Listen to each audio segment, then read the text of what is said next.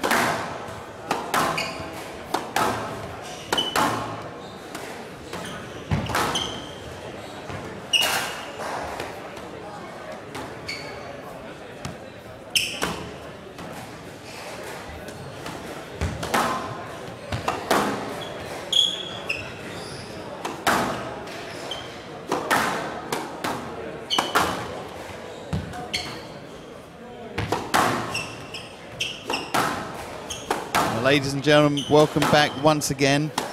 The World Masters in Virginia, and this is the first of the men's over 45 semi-final matches. We have Nick Taylor on the right with the black shorts, Englishman from England and Jersey, the island of Jersey now, and he is playing Galen le cheminant, American English, and sitting next to me in the commentary box, my pleasure again to have Richard Millman.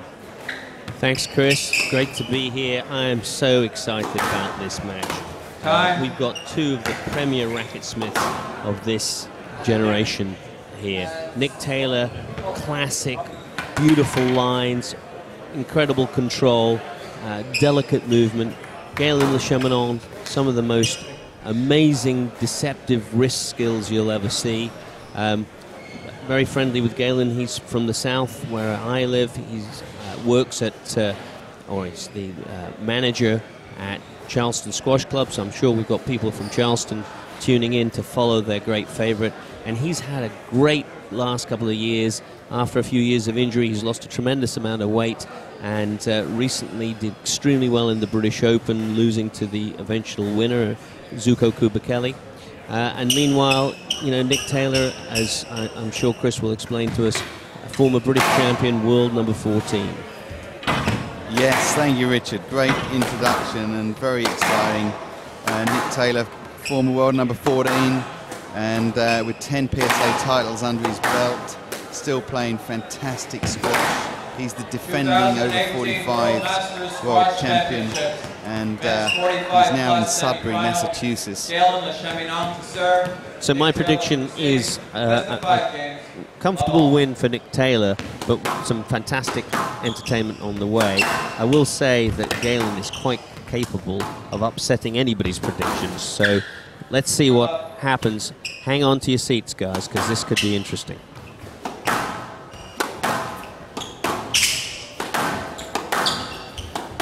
So as a little side note, Galen has actually won the Swiss over 35s and was Masters runner-up in the British Nationals, the British Open and the British Amateur, and also the runner-up in the British Open just 6 weeks ago. So obviously playing well, must be match fit and coming into this with some great results. So Nick is definitely going to be tested. Folks might be interested in Galen's training recently that he's developed himself. He's got a long, very strong bungee, and he connects it to the back door of the court, and he does resistance ghosting. And I can tell you that his improvement in the last 2 years has been enormous. He's lost a lot of weight. He's always had the racket, But I'm very interested in this bungee training that he does, and I'd like to research it further. Is that one of those, don't try this at home unless you've got a really strong back door to the court? Indeed. So early stages here, some long rallies, patient, both players happy to keep the ball at the back of the court a fair bit. Good exchange at the front there by both. Some great speed. And there's that racket work from Galen, which wasn't going to fool Nick Taylor. Nick kind of just watched him do that creative stuff and then responded to the drive that he hit. Now, as we said in the last match, one of Peter Gilby's great strengths is always being in position, and I think you'll see that even more with Nick Taylor. He is a superb strategist and positionally one of the best. Yeah, I've got to agree with you, Richard.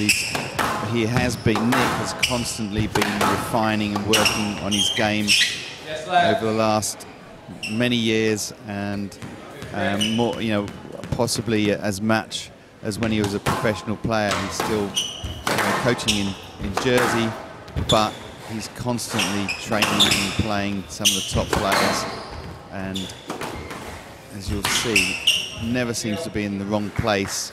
Court work is excellent, racket work is excellent, and I actually really love the way he uses the volley. He's always looking for the volley, and often if he hasn't got a lot of time, he'll still volley the ball and just put it nice and straight and tight, short on the front wall, and you know, feeding off the pace that taking the ball early gives him. Little error there from Nick, and Galen hanging tough, but he's being twisted and turned. Folks may not know that, speaking as a US squash person, we are delighted that Nick has now moved to Massachusetts and is building his academy there in Massachusetts. He, as Chris has said, is a fantastic volleyer, and I know that he's going to bring to the mix of teaching in this country an understanding of taking that ball early in the international game. Exciting for all of us here. Very much so. Great resource for US squash, and I'm sure he's only been here a few months, but as time goes by he'll get more involved in events, and as we have a little... You hit a winner there. He stood right in front of me. I'm sorry? He stood right in front of me. The ball was too good. The ball was a winner. And out 4-5. So no let given there, which that's a bit of a surprise to me. I thought Nick really had a swing there. I think because Nick was a bit flat-footed and didn't quite understand what was going on. He didn't make any movement, and that's what confused the referee, but I agree with you. So Nick brushes that aside and wins the next point with a beautiful counter drop. So some good squash here. Nick just a little bit steadier. Another unforced error from Galen there, giving Nick a 7-4 lead early on in this match.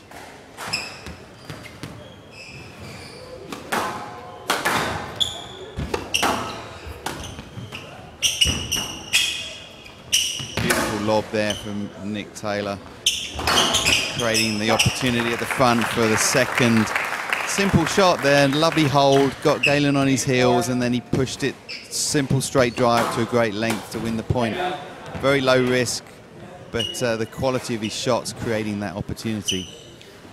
Galen, being such a talented racketsmith, I think sometimes does get tempted into trying to do too much, and his variety of shot brings more rewards when it's mixed up with simple, basic fundamentals. And I think he's maybe getting sucked in by Nick's pressure here to try too much too early. So Nick Taylor with that error from Galen. Nick Taylor with 6 game balls to take this first with a fantastic first game performance. I don't remember seeing him make a mistake in this game, Richard, not an unforced error anyway. And very clinical performance from Nick Taylor that first game, taking it 11-4. You see Galen being coached there by his friend and fellow English-American Lee Scott from Louisville Boat Club. I don't know what they can conjure up here, but Galen's going to have to get Nick deep in the back corner and hold him there if he's going to stop this rampage. Well, while the players get some water and take their advice from the coaches in their corners, a little shout out from, I just want to say a hi to Angela Goff, who's out there in Atlanta, her husband here battling away in the over 75s. And I think, Richard, you want to have a little shout out to someone? Oh yeah, I forgot to wish our good friend Udo Karl happy birthday. He's from Germany. He's here in the tournament, and I'm sure Udo is extremely pleased. He's not had the best last year. He's had a lot of injuries, and he's really put a great performance in here. While I'm on as well, I'd shout out to Angela, who's a great friend, and I had the privilege of coaching her husband Michael this morning, but unfortunately Howard Armitage was just a little too strong today. Wonderful stuff. But the peloton continues to move forward, Richard. Absolutely. Our team of teams, the most inspirational community of squash anywhere in the world. We get together every 2 years in the World Masters, and of course, for those of you that don't know, there's also the World Masters Games, which is the largest sporting event of any kind in the world. The next one is going to be in Japan in 2021. So I encourage any of you who love sport and love squash to go and start training for 2021, where every sport in the world is represented, and we of squash go to take our place in what is effectively the Olympics of Masters sport. Taylor leads, 1 game to love. I'm going straight to the court after this match to start my ghosting regime, Richard. So, Nick Taylor, clinical first game. Galen LeChamont has to come up with something different to try and break Nick out of his rhythm here. He made a few too many mistakes in the first, and we'll see how his mindset is as the second game begins. Well, that's not a great start. As we're watching, again, I advise viewers to spend a few minutes just watching Nick's position on the court. His shots are beautiful, but if you watch him off the ball also, you'll get a great indication of what a great player can do. Clinically positioning themselves almost like a soccer goalie ready to defend any shot. Get it out, Galen. Too low.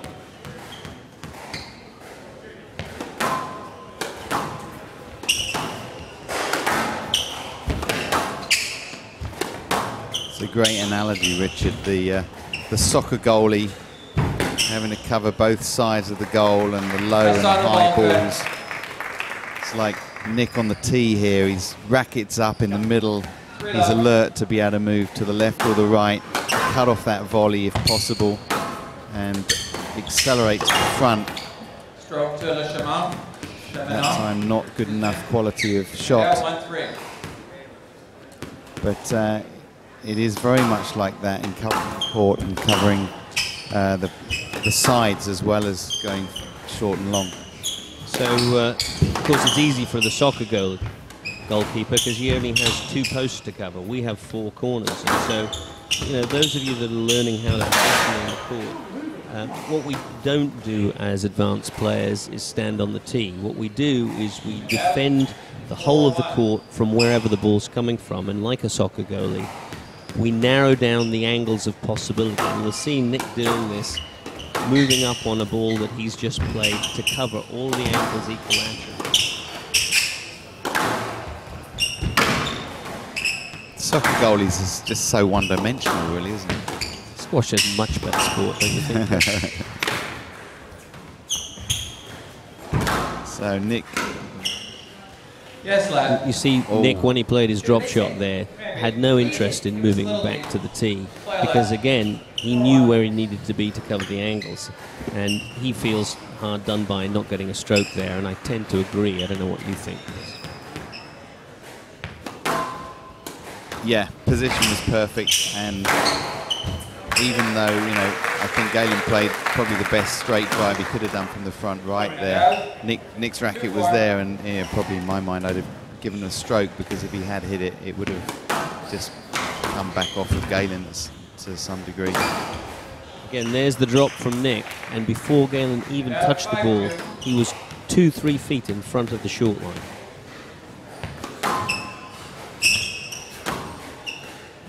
So a bit casual there by Galen, putting himself in in trouble. Nick, yeah, I would have asked Nick to play that too.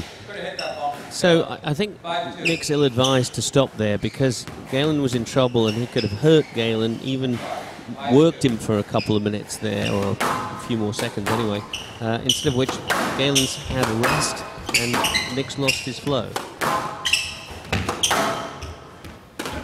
Galen, that's, you know, that's so bad. Galen remonstrating with himself there, because he knows that he's gone for a short, cheap shot when he should have been building the rally.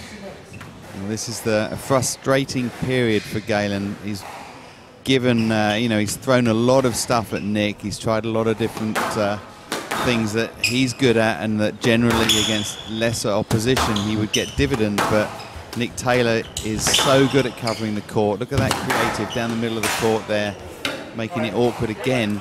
But Nick Taylor is making things very difficult for Galen, and the frustrations are coming out with the self-talk and these errors that appear unforced.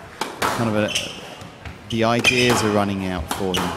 I think you make a great point, Chris, in that for all of us squash players, we are suckered into using techniques, strategies, shots that work against lesser players, and we're encouraged to believe will work against better players, and suddenly we have to rethink everything we're doing, when our best squash, rather than being an advantage, is a disadvantage and gets us into trouble.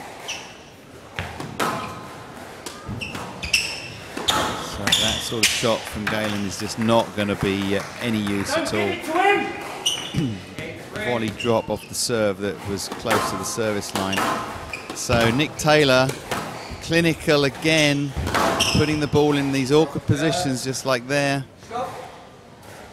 And little humour there from Nick, anticipating a stroke maybe, but clearly a stroke. 9-3 now in this second game. Another thing viewers may like to watch is when Nick is playing off the ball, you'll see his whole orientation of his body is leaning towards the ball. Whether he's recovering or not, he's connected to the ball at all times. So there's that forehand cross-court volley, Nick, the 1 out of 10 that it's not a great percentage shot. Doesn't matter here, it doesn't make any difference. Nick Taylor taking the second game 11-4, so he now leads 2 games to love.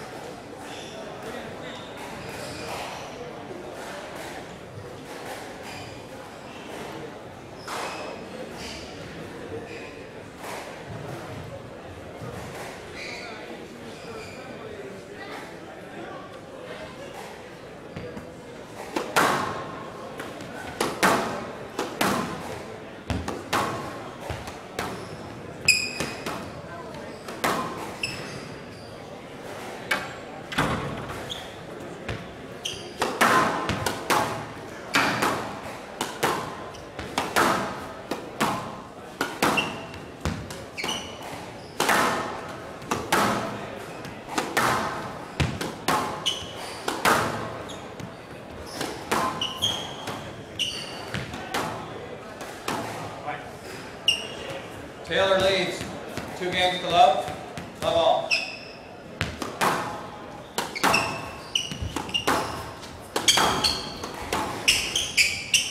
Yes, lad.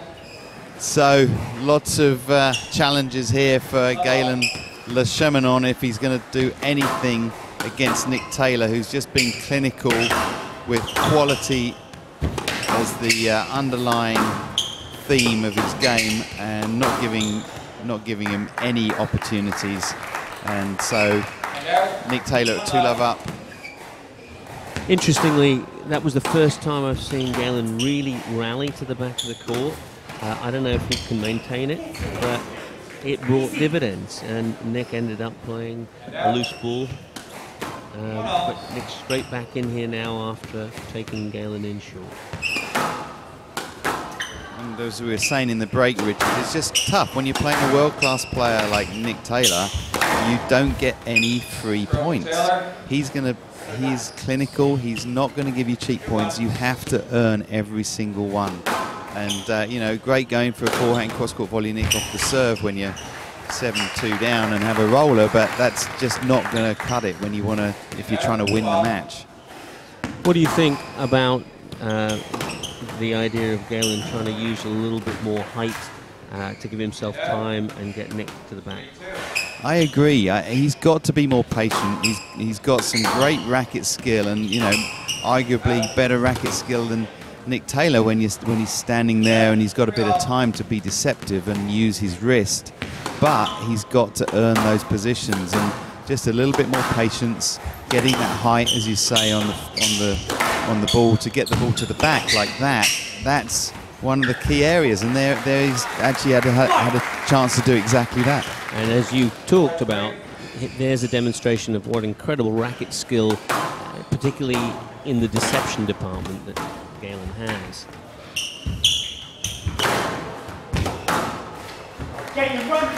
Now, Galen was in control, but because he didn't move off his shot, he was out of position. I suspect if the roles were reversed, that Nick would have backed off and been in position before his opponent played. And also these shots, those shots from the front left there, Richard, they're kind of all or nothing shots. He's run through the ball on that cross court, and Nick got it back, and it was the end of the point. On that shot just there, he's kind of flicked, twisted his body to push it down the wall, and if it wins the point, he's going to win the point. But Nick's too good to lose the point on a one shot like that. It has to be more strategic. He's got to get that length. He's got to get Nick off the tee. It doesn't speak to a long-term plan. It's short-term, and it's, you know, hit or miss. Having said that, we can enjoy some great racket skills at times from Galen. It's all over now. Taylor. So stroke given, and the ball was in the middle. Nick is allowed to hit the ball at any point that he wants. If he reshapes to take a swing a second time, it should be a let. So that was the only question there. And referee deeming that Galen just crowded him and didn't move off the ball to give him space.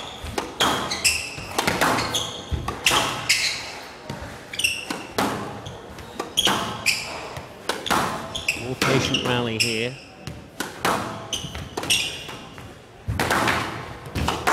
So this Yes, lad. Thank you. loose ball, let ball given. 6-all in the third. This is kind of Galen's last ditched effort at trying to get something out of this match, and he's going back to, you know, a patient, more conservative game plan, which will give him that opportunity. Down the wall. Stroke to Taylor. Oh, referee, it's on the wall. Ish. Galen trying to make the point that the ball's tight, but of course if you completely prevent your opponent from having any attempt at playing the ball, it doesn't matter how tight it is, you're effectively not playing to the rules of the game, so the stroke went against him.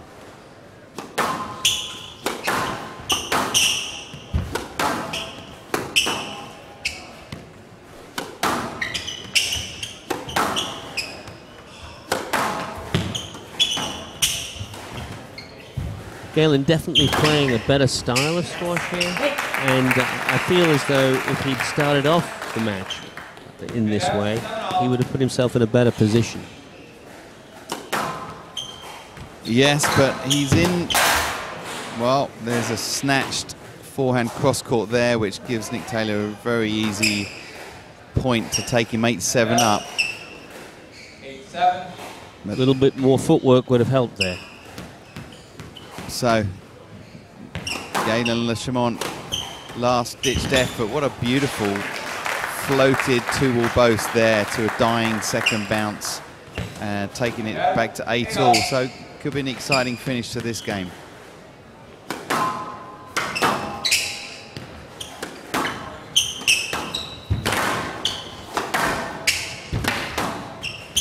Sorry. That's left. Don't know my shot, love. Nick Taylor just feeling as though he was impeded and so chose to stop and ask for the let. And so we're going to play the point again.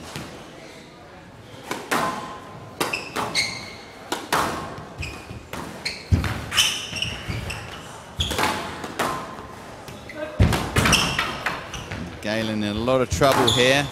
And just overrunning the ball as he ran through it there, giving Nick an open court on that cross court. So Nick 1 step away from having a match ball at 9-8.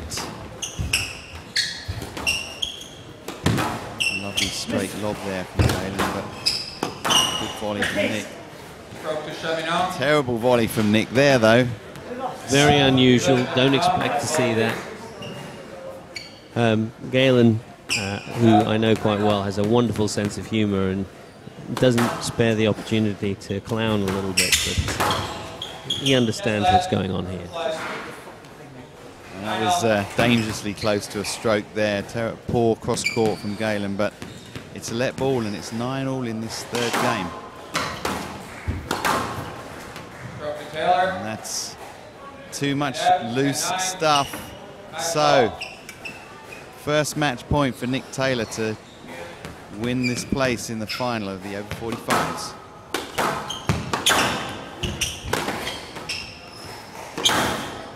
And there it is. Beautiful hold.